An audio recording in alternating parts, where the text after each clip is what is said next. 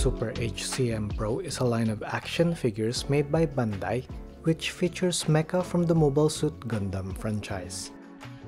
Mobile suits are basically giant tanks or space armor in humanoid form. I have the Zaku II in Char Aznable colors, which was released in 2008. So, after 15 years since its initial release, has this figure stood the test of time, and how would it compare to more recent Gunpla? Let's find out.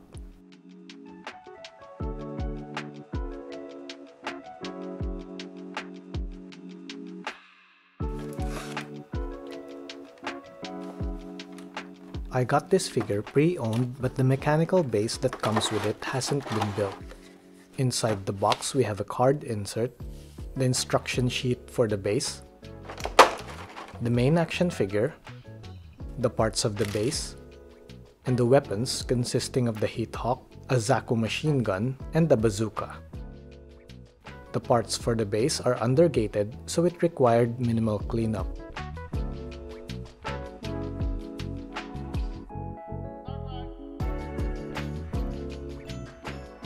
I love the proportions of this action figure.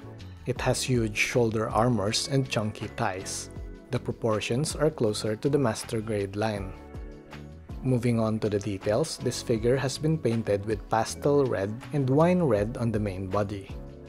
The decals are placed well, not overcrowded, and adds pop to the figure.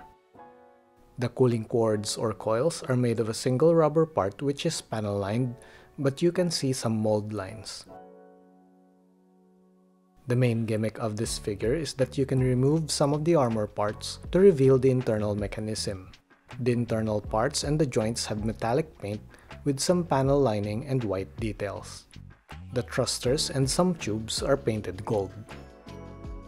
The chest part opens up with details underneath and also reveals the cockpit. On the leg there are holes where you can connect wires onto the base.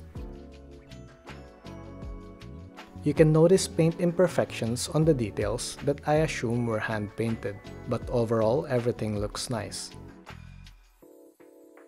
When this was first released, the details are something we don't usually see in 1/4 scale unless it's a custom painted model kit.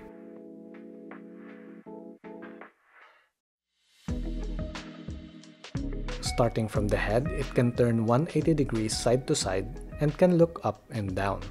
You can open the top of the head, which reveals detailed parts underneath, and the mechanism to move the mono eye. The shield mounted on the right arm can move different ways. It has a joint similar to the real grade model kit. The shoulder armor on the left arm has a similar movement. Arms rotate 360 degrees from the shoulder, and it can move sideways all the way up. It also has a butterfly movement going forward and back.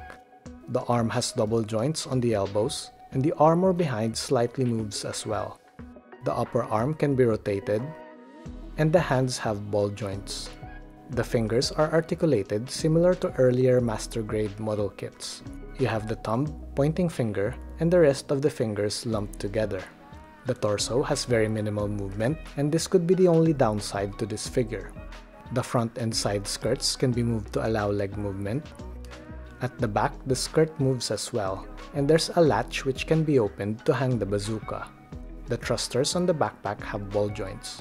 The legs have generous range of motion. It can move sideways this much, and can move forward and backward this much. The knees bend on a double joint with additional articulation on the knee armor. The feet has a ball joint and can move sideways, forward and back, and has a toe bend.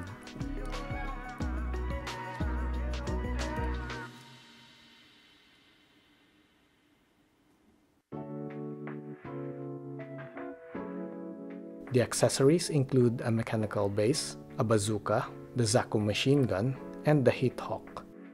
The Heat Hawk is nicely painted and has a clear effect part included. These weapons have the same feel as the system weapon kits from Bandai. The main accessory is the base. It has markings and the plastic has a metallic effect.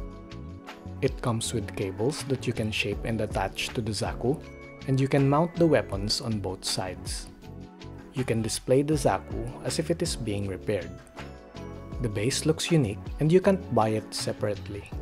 This would look nice as a diorama or as part of a bigger base. It's compatible with other high-grade model kits as well.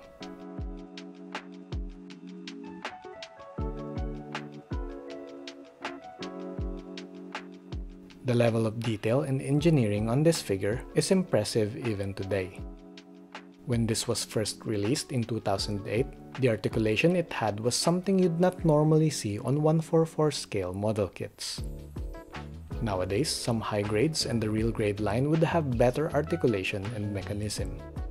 But a fully painted and detailed figure like this one can easily outshine snap-built kits and even robot damashi figures. The only downside is the very limited torso articulation. This action figure also shows the history and development of Bandai's engineering. Looking at the design, one can say that this was the basis for the real grade model kits that were released in 2010 and the other model kits that followed.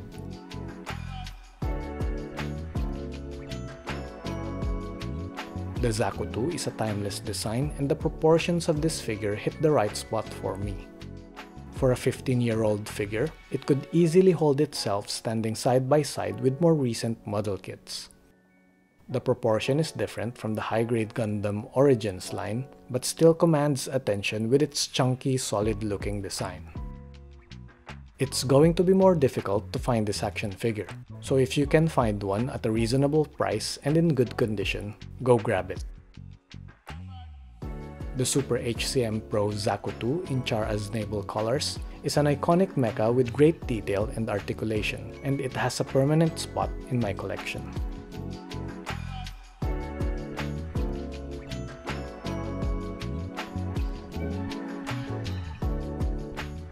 Thanks for watching.